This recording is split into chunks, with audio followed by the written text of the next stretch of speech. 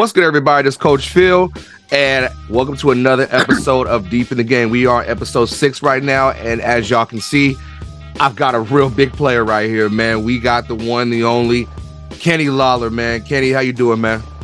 Man, I'm doing good, man. I'm doing good. I just appreciate you for having me on your episode, man, on your podcast, and man, being able to dive deep in the game, man. This is what we do it for, man. Offering insight. Shoot, glad you joined, man. We reached out, man, and put it out there, and I decided to jump on this opportunity, man. So glad you're here, man. So we're gonna talk about it, man. We're gonna talk about it. We're gonna talk about it, brother. Best believe. So I'm gonna give everybody your numbers real quick for the numbers junkies out there, man, for this season, man.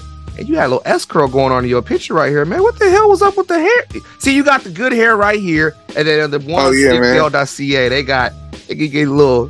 You know, we had to do it right for the picture, man. You know, it's a vet move, man. You know, this time is coming during training camp, so you got to prepare yourself, man.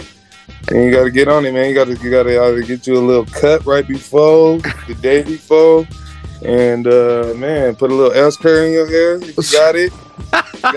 You have it in a locker if you're a vet, man. So I'm gonna just all around. Okay, I ain't mad at you. Right after practice, man. Right after practice, let's get it done. I'm here. I'm ready.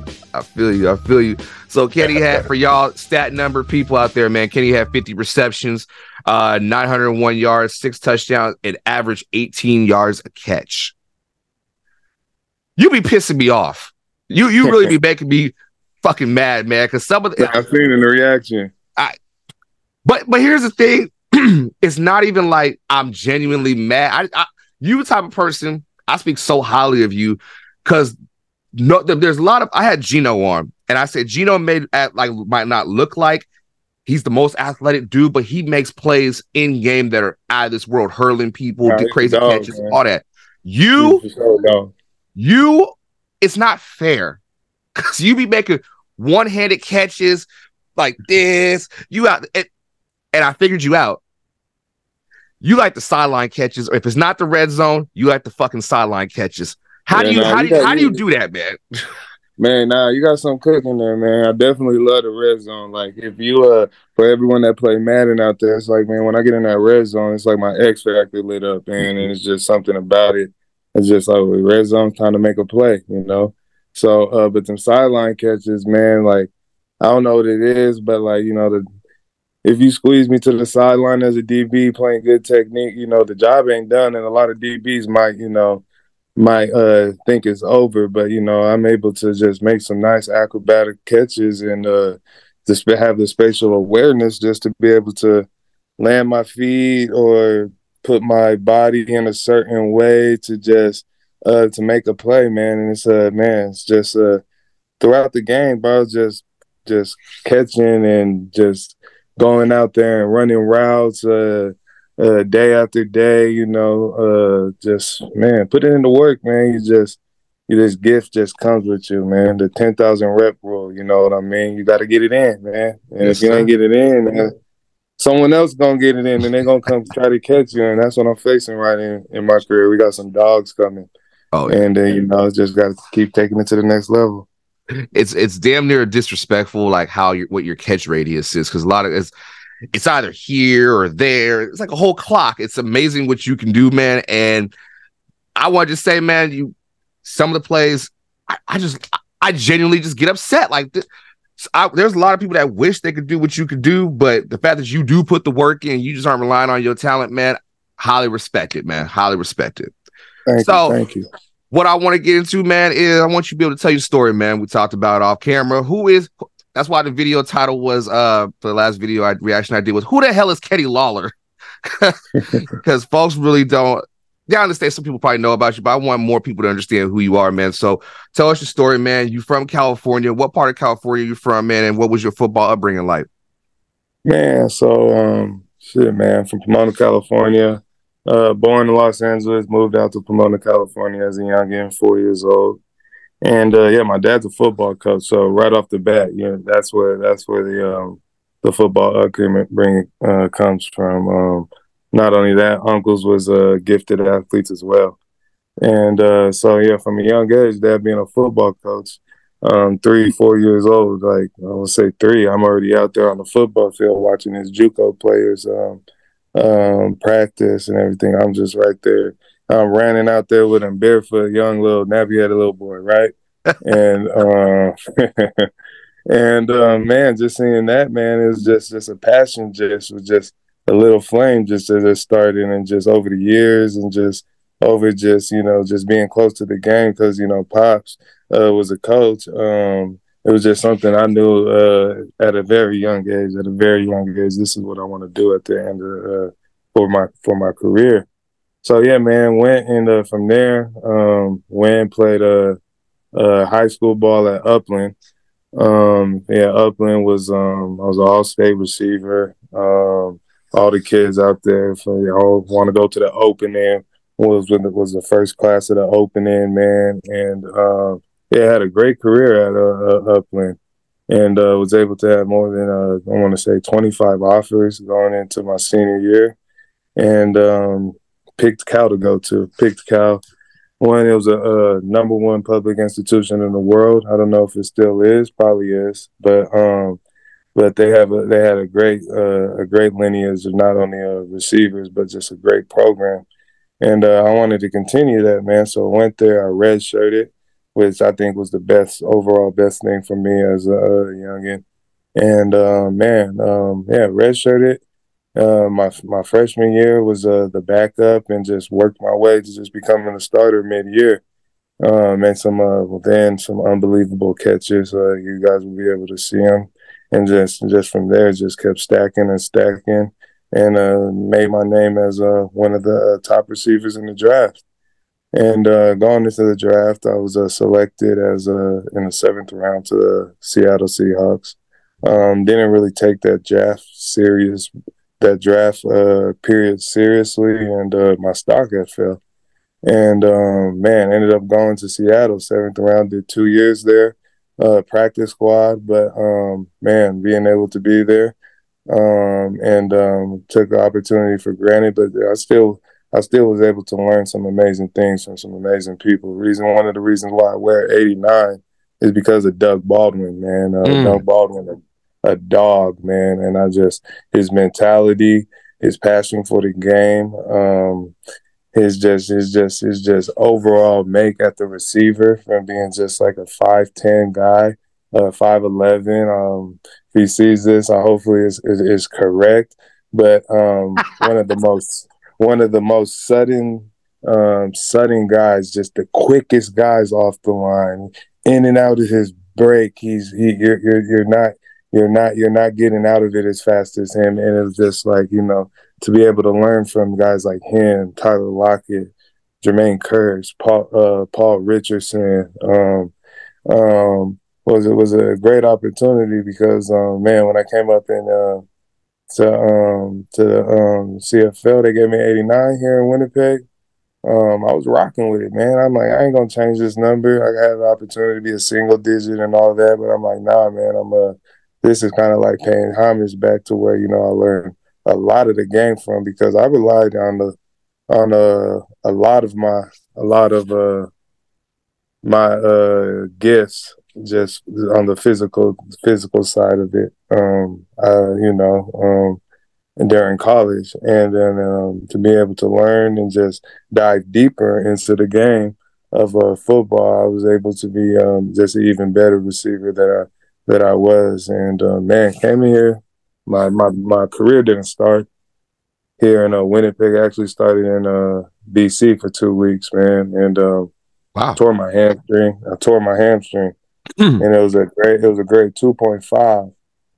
And man, it was like, man, I'm this flat tire. I'm done. Like, you know what I mean? Yeah. And I had to sit out for about 2.5 months, and BC was calling. It was like, you want to come back?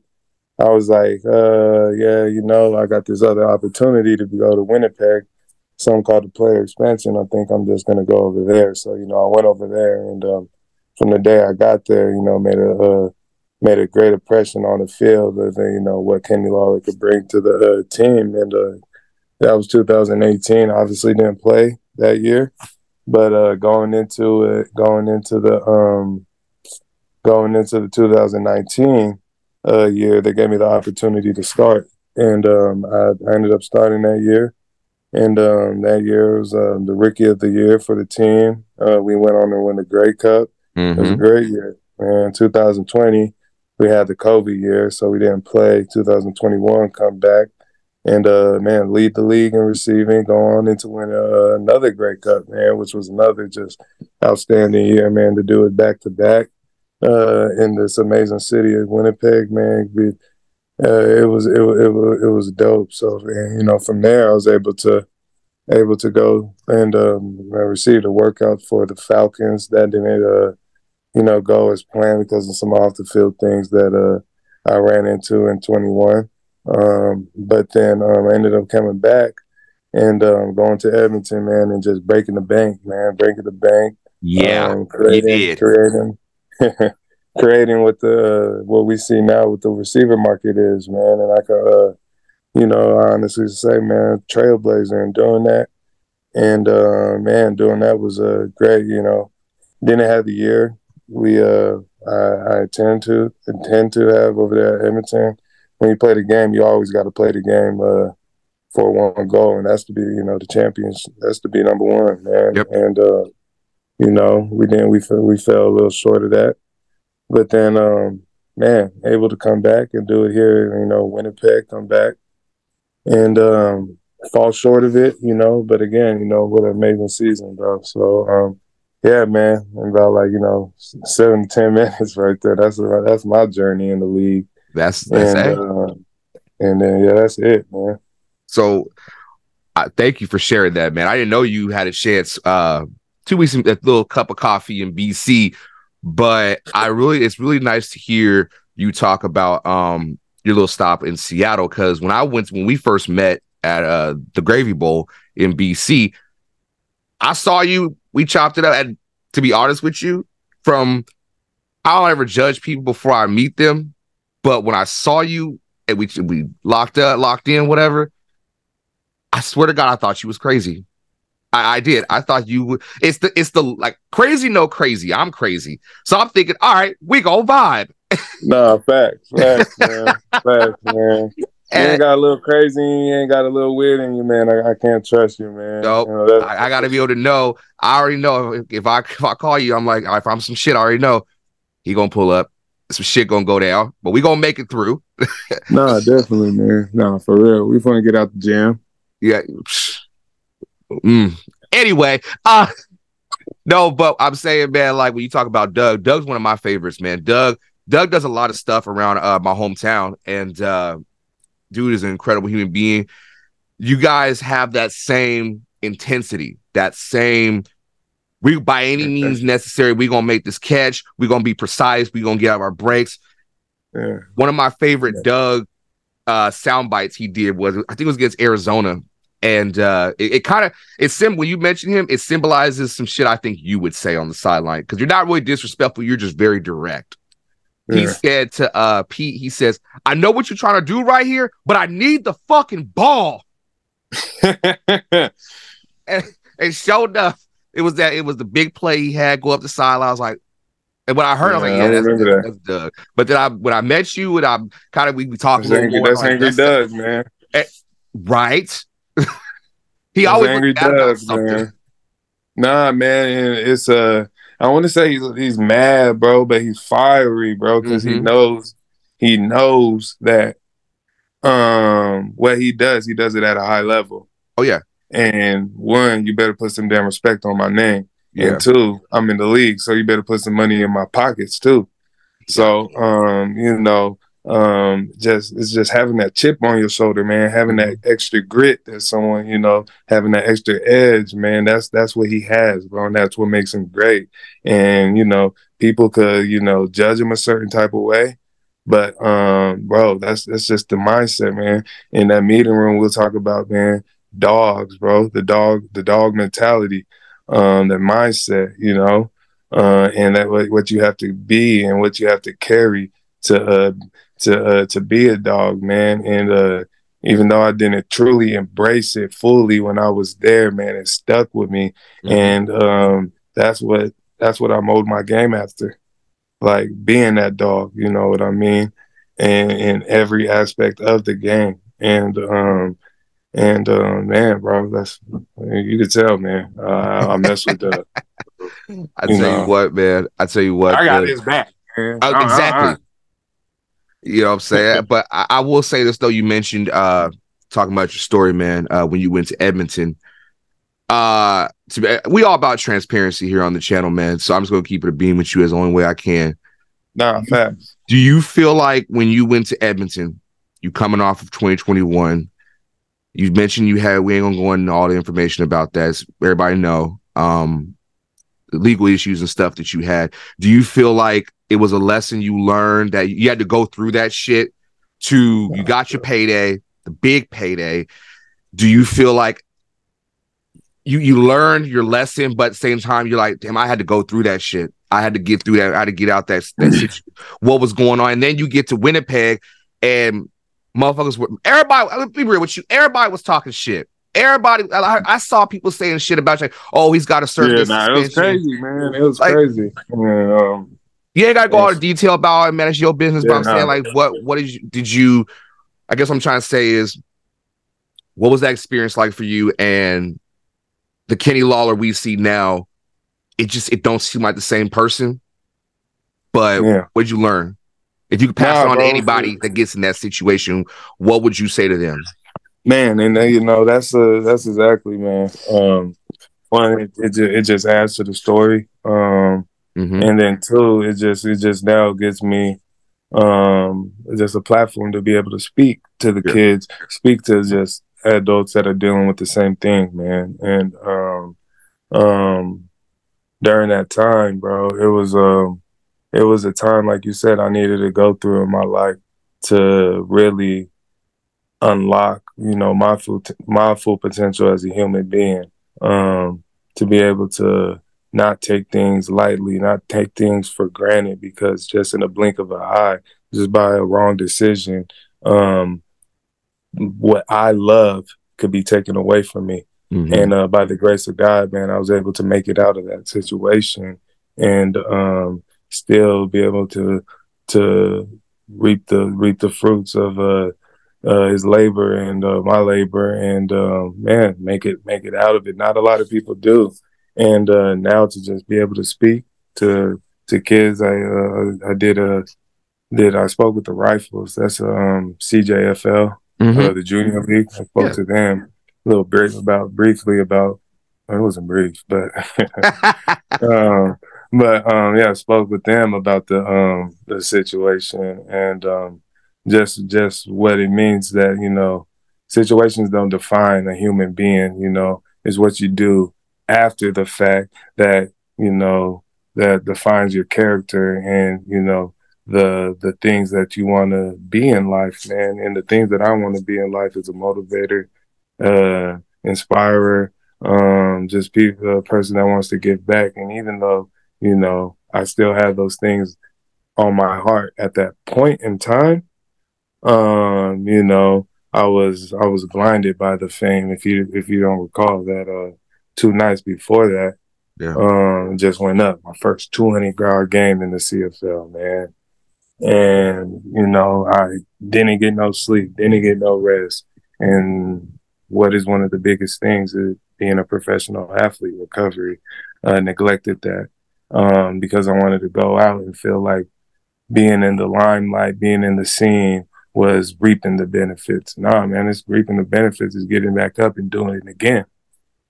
You know what I mean? And again and again and again until you get to that cup and you get that hardware. That's really reaping the benefits, not these couple times that you're gonna go out with your boys and, you know, have some stories to tell and everything. Well, I have a dope story to tell, and it's not anything that I want people to relive, man. And to be able to help people not get to that point and to make the right decisions and to lean on your teammates or lean on your friends in these times, man. That's you know where I'm at in my life, and you know, I'm not running from it. I'm not hiding from it. You know, if anything, you know, I'm standing on it, embracing it, because I know there's going to be many people that are going to be facing that decision.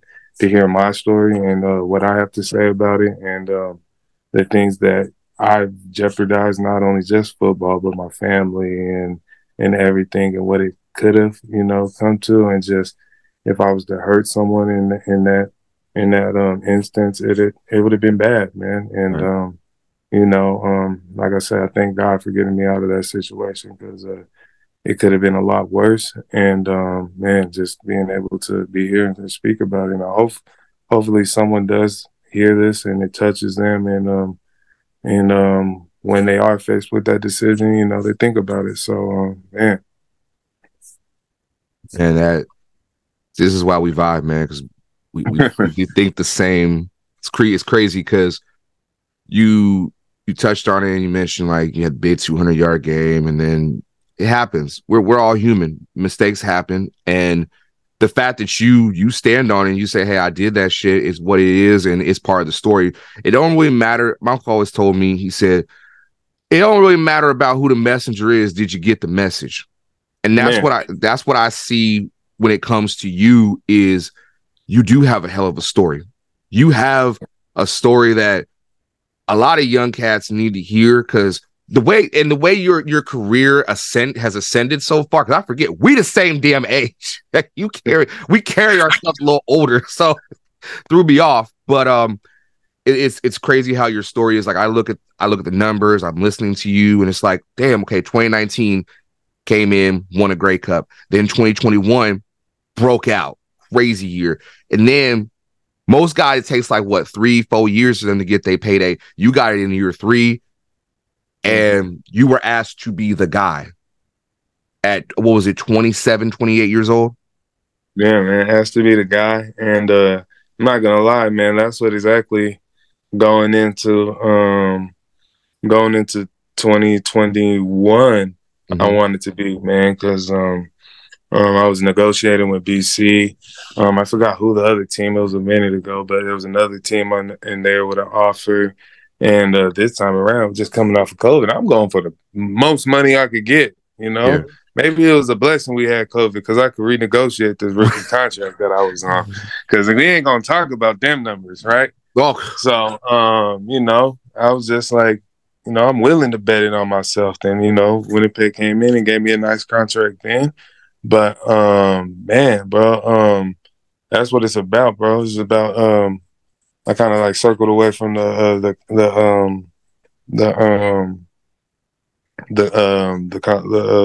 question, but man, No, you good, man. Talk, man. This that's what it's about, man. Is about betting on yourself and coming in knowing that you could do it all, man. Do it all, because that's what I wanted in 2021, and I proved it. And going into 2022 with the Elks, I'm like, you know what? I can do it all, man. Not just a stand on the receiver guy. Put me in the waggle. I'm gonna get it there too. You know what I mean? And not only that, put me on the blocking. Put me on the short yardage, man. I'm the most highest paid non-quarterback asking to do more than just catch the ball. You know what I mean? But that's what I was asking for, man. And I ended up taking a couple injuries from it. I ended up high ankle sprain and short yardage, and I ended up breaking my collarbone, season-ending injury. But man, bro, about betting on yourself and knowing that you could, offer it all. Yeah. Especially if you know you're that guy, man. You know you're that dog. I can tell, man. I mean, now a lot of guys want to shy away from that when they want the money, but they don't want to do the work to get it after they get the money. So to hear you say that, hey, I'm asking for more, that says a lot to you as a character, as your character and who you are as a person. So I highly respect that, and I know everybody else will respect that. So man, then you go into 2023, come back to Winnipeg, you do your little time, do what you had to do, and then you come out, boom. Like nothing. It was nothing to you. 6 touchdowns, 901 yards, 50 receptions, man. Your numbers, man. Nothing really changes with your numbers. They just grow. They either grow or you're gonna get yours. So take me through the season, man. What was going through your mind? And we'll also talk about little projects you have off the field after we talk about this season in the Grey Cup. Nah, definitely. Yeah, what was going through my mind, man? It started coming off that season-ending injury, man. Shit, man, broke my collarbone. I think during that time I was about second in the league. I was chasing Sean, and broke it. And so then to come back, it was like, I never really had a season-ending injury before like that. Like I never had surgery like that, So I'm just like in my head going into the off season, because that's where the season starts, in the off season. You know what I mean? You ain't finna get these 1,000-yard seasons. You ain't finna get these 6, 10 touchdowns if you ain't getting it in the off season. You feel me? So like, I approached that off season like, I got to get back in the bag, man, because I'm already starting from where I have never even really started before. You know what I mean? Like, I got a season-ending injury. My body is like weak as hell. Like, you know what I mean? So like, I got to get it in. Yes, and that's what I did, man. I was preparing myself to have a breakout year, bro. I was telling my guys I was working out with, man, all the Cuzzos, man. Shout out Gavin Cobb, Danny Vanderpoort, man. Man, all my guys over there, man, at TTC and Peak Football. Yes, sir. But man, yeah, we was getting it in, man. I was telling them I'm gonna have a 2K this year, 2,000 yards. That was my goal. I'm not really a guy that like has personal goals, just because that takes away from that sometimes you can lose sight in the overall individual in the overall goal. You know what I mean? Because at the end of the day, that's what we're here to do. You know what I mean? But like, I'm like, nah, bro. I'm that dude, bro. I'm that dude. And I'm going for 2K this year. So like, man, popping out, man, getting it in. Didn't miss a camp day. You ever been to training camp in the CFL? I will be there this summer to see a couple. Oh yeah, nah. You're gonna see what it is, man. I tell you, it ain't no joke, bro. It ain't no joke. Oh bro. No. I've heard some stories. Hammies is going and everything. We got 2-a-days, man, like we in high school. And this is 2-a-days. Not only that, you a receiver too, so we gotta run, right?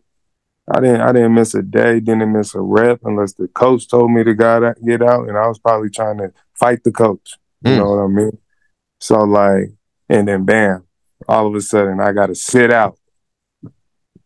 Gotta sit out 6 games? What? Well, it's like, what was the point of me going to training camp? If I understand, Gordon, you got to go to training camp, get your legs loose. You've done all this work in the off season just to sit out 6? Damn. Right, and I didn't know it was going to be 6, man. A quarter of the season, hopefully, we're thinking it was going to be more 3 to 4, and it ended up going to 6 and everything. But, it happened. The reason why we were in this situation is because of the situation that happened prior to that. Yeah. So it's like, I gotta own up to it. I gotta, take it on the, I ain't gonna say that. Whoa. But yeah, you just gotta own it. You gotta accept it. Yeah. So luckily I had the best lawyer in the country, Sophia. And man, I always butcher her last name, but yeah, Sophia, big shout out, my immigration lawyer. Yeah, ended up getting it done, and came back hot, man, angry, like they gonna feel me, bro. And my mind, my mindset, the whole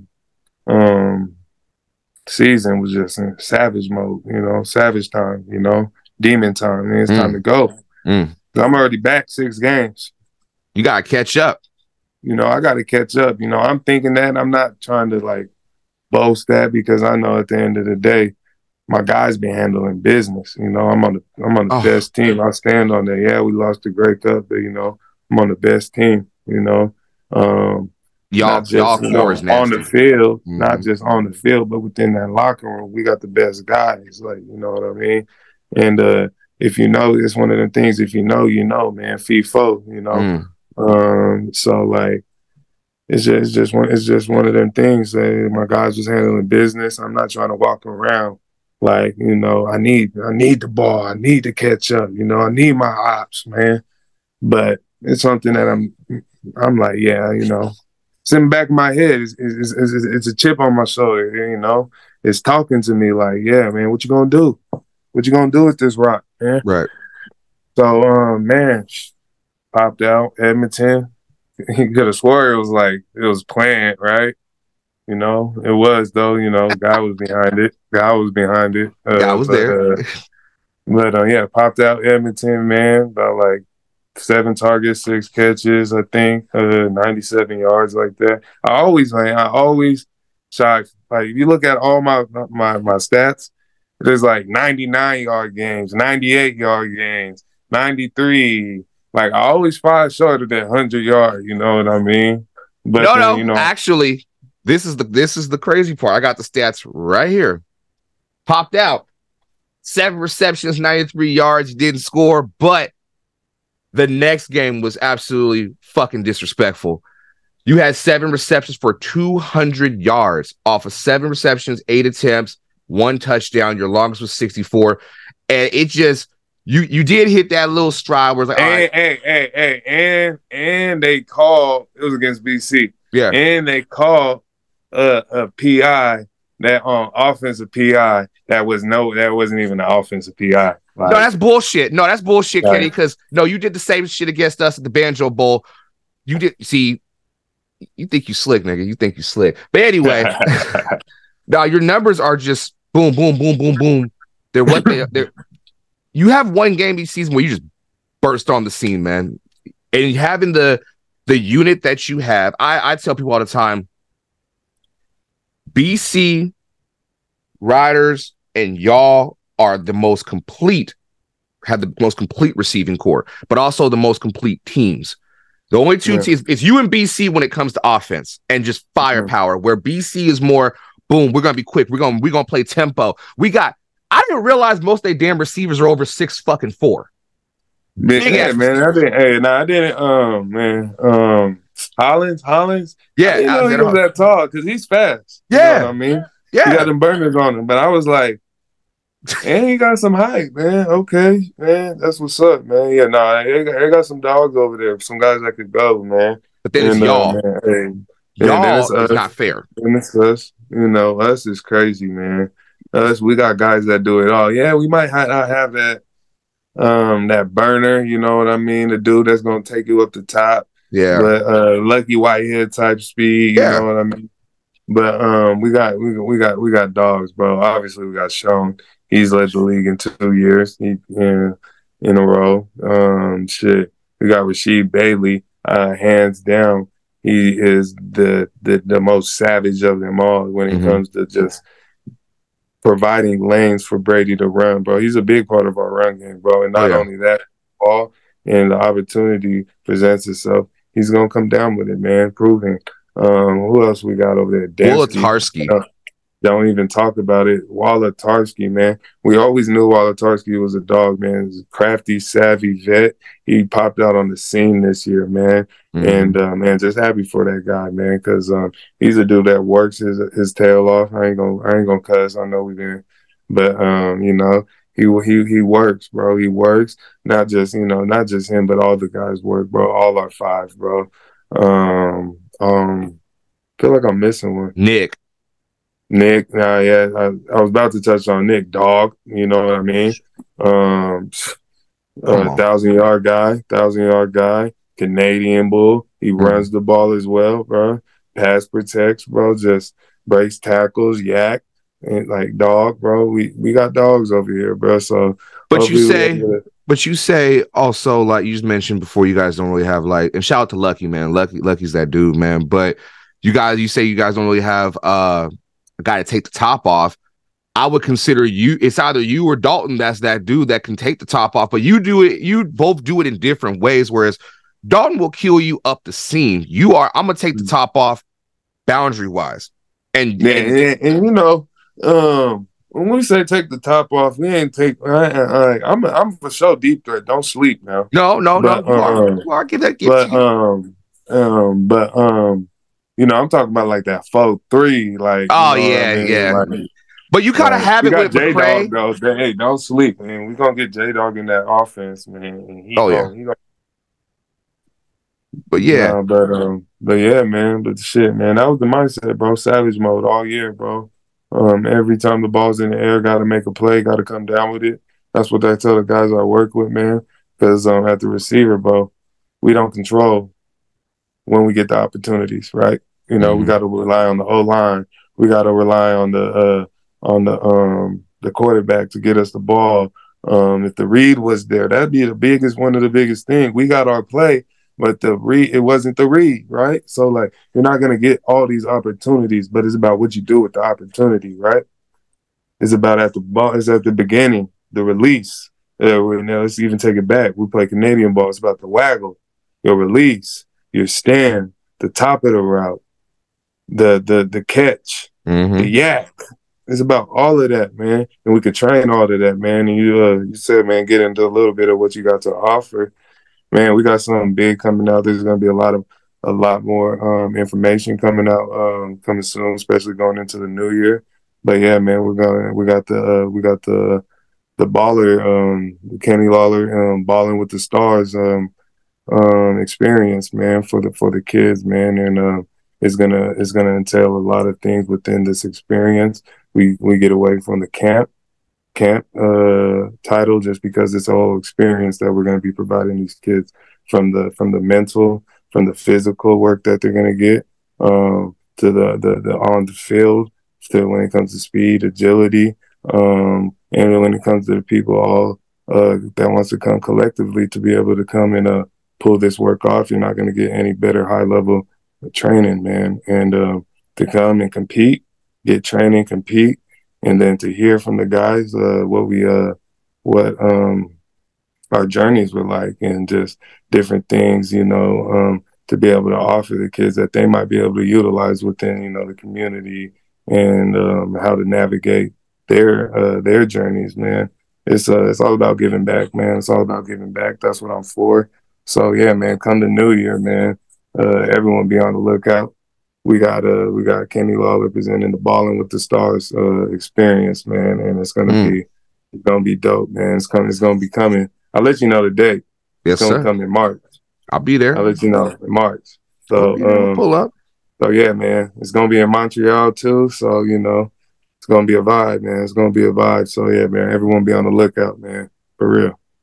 Hey, we gonna put it out there, man. That's why I had you on, man. So thank you so much for coming on, brother, man. I really appreciate you. You know where you stand with me, and best of luck to everything. I'm hopefully see you in March for everything you got going. And if there's anything else you want to say to anybody, man, floor is yours. Hey, man. Shit. If you ain't working, someone working harder than you, man. So facts. Yeah, no matter where you at in life, man, what field you in, because football run deeper than just football, man. It's a life thing, man. The things that we learn from this game. So to be able to apply that, just work your ass off, man. And if you ain't working, someone working harder than you. So go get that bag, man. It ain't just gonna get handed to you. Don't look for no handouts. Go get it. For real, Kenny, keep writing your story, man. Keep writing that shit, man. Appreciate you, Coach Phil. Hey, Phil Trill. Hey, that's a t-shirt idea. I'm gonna put that on a t-shirt for the winter drop. But keep writing your story, brother. I really appreciate you, and you dog, man. You my dog, man. It's all love, brother. Man. Hey, appreciate you, brother. Thank you for having me again, bro. This was a pleasure. Thank you, man. Hey, this is another episode of Deep in the Game. We might be deep in this game, but you got the rules missing. Y'all take care, y'all. Yeah.